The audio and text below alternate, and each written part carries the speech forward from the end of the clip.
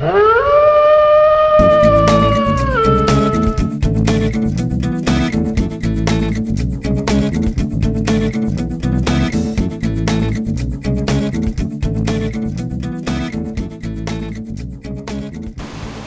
back, Wolfpack Entertainment. We are back doing another movie review for you.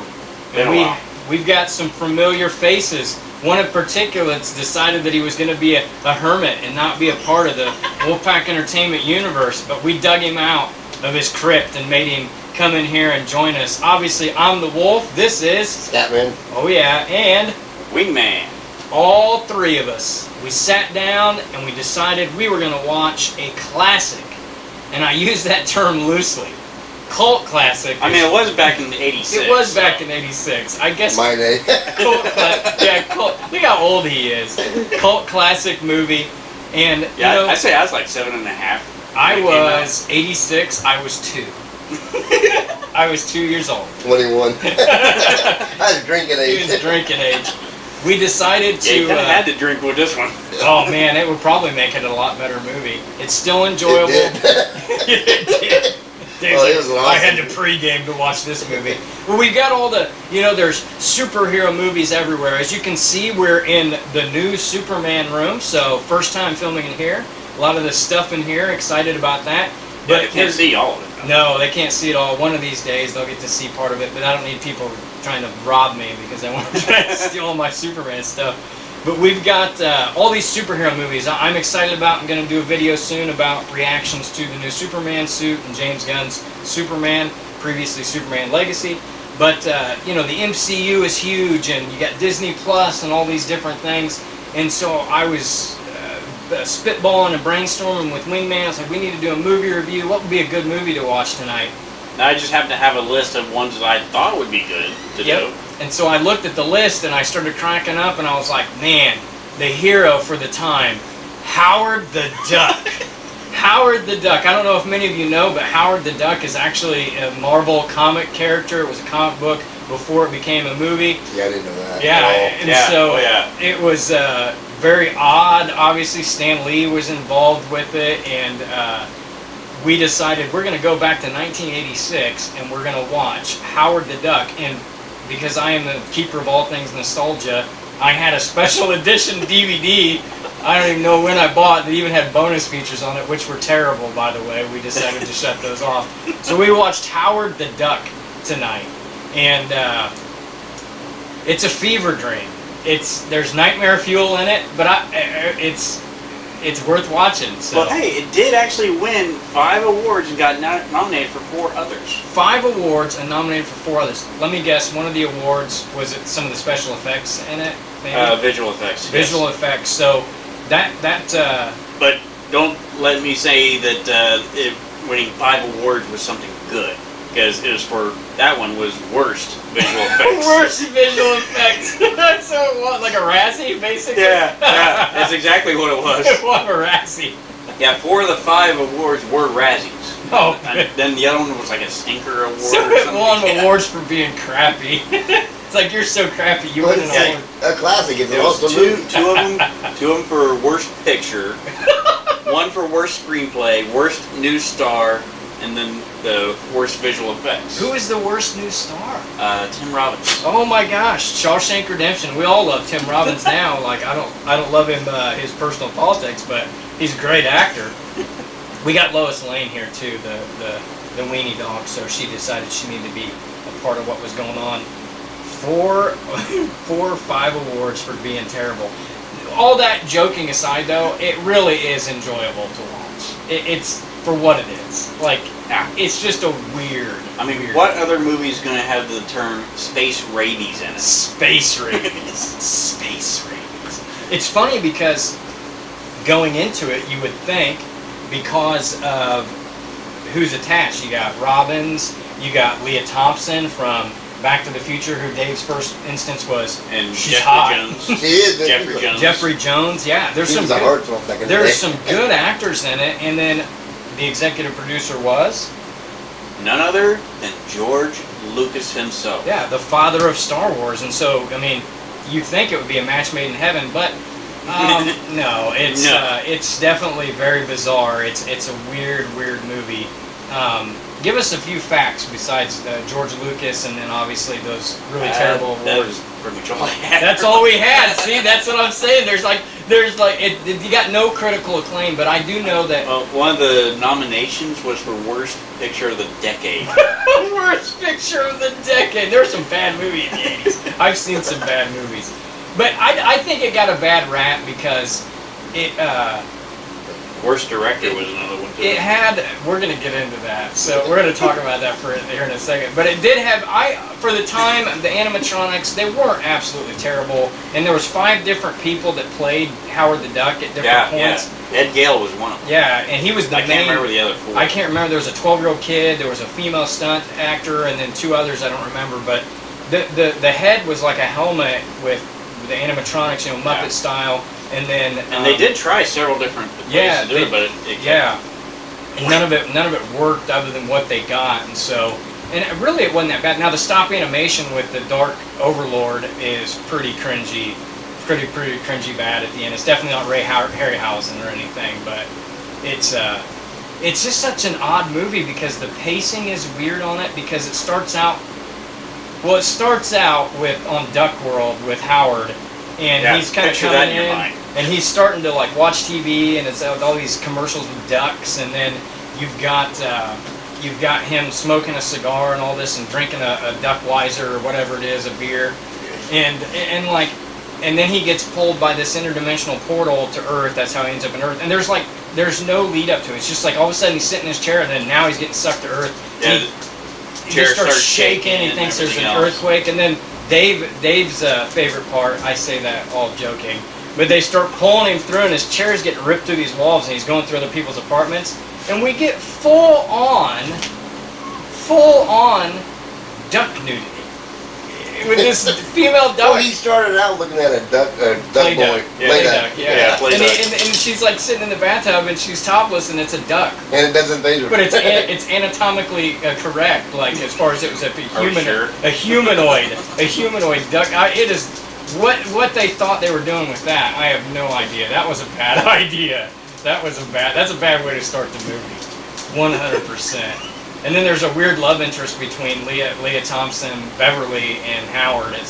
That's really weird too. Switzler or something like that. Yeah, Switzler. It's her boyfriend. Yeah, her boyfriend. It is that's. And she actually does scream about. Yeah. Wow, that's a weird dynamic. That whole thing with that, and it like jumps back and forth from being like almost science fiction horror to like slapstick comedy. Like it's just like 1 second it's like horror stuff, yeah, and then all of a sudden there's romance, and then all of a sudden it's slapstick, like Three Stooges, and it's all over the place. Yeah, you may think it's a B movie, but it's actually not. No, it's not. I'm interested.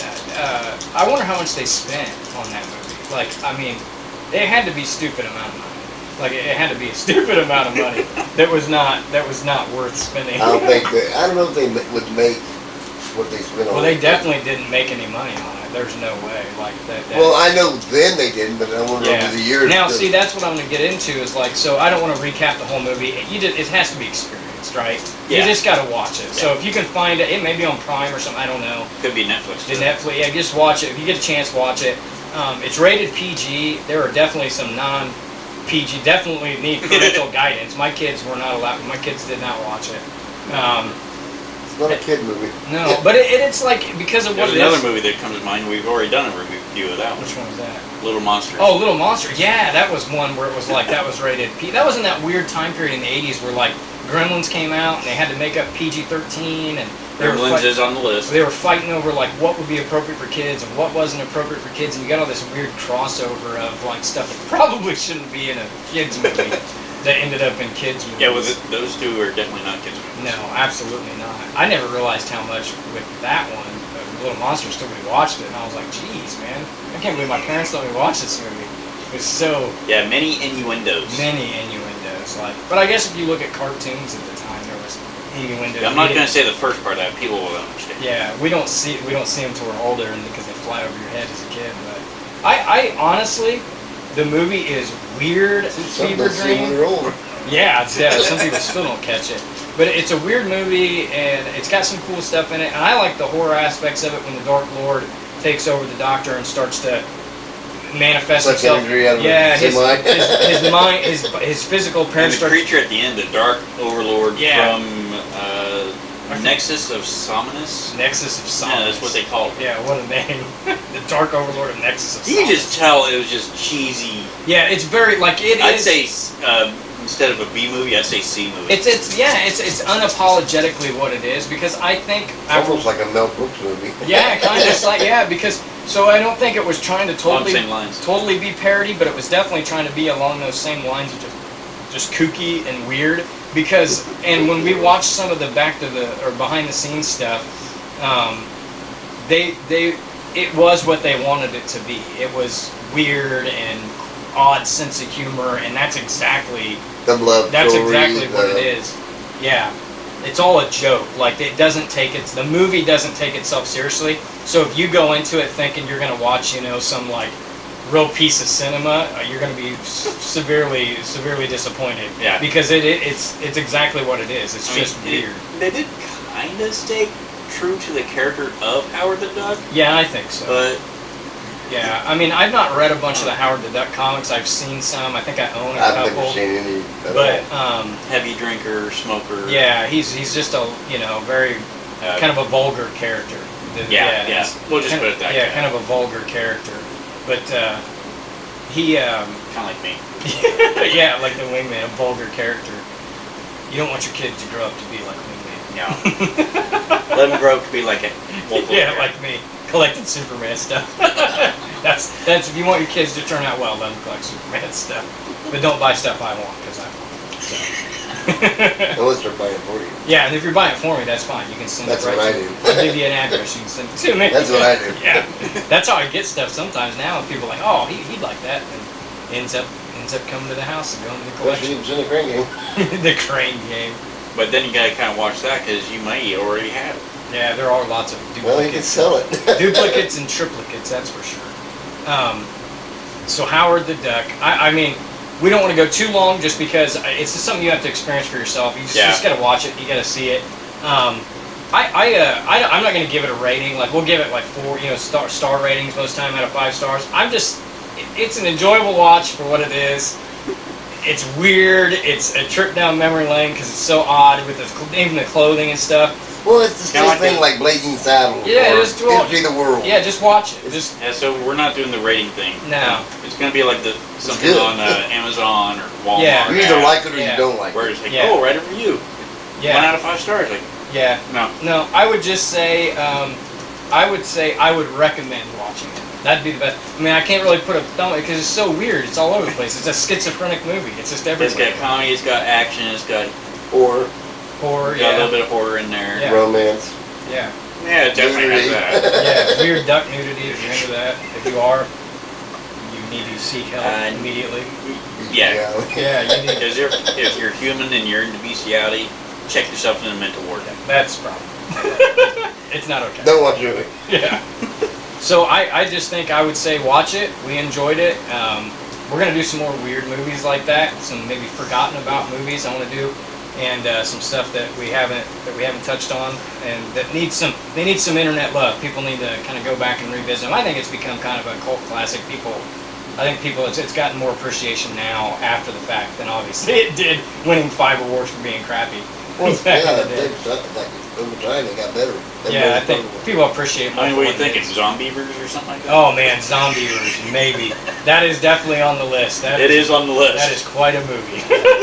There's another one I saw that I thought about reviewing called Velocipaster. It's like Sharknado.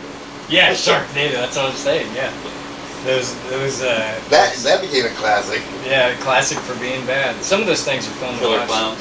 Oh, Killer Clowns, perhaps. That needs a review. That sounds like an October. Right. It's on the list. Right, It is on the list. Yeah, that sounds like an October movie for sure. Maybe we'll do 4 weeks of horror.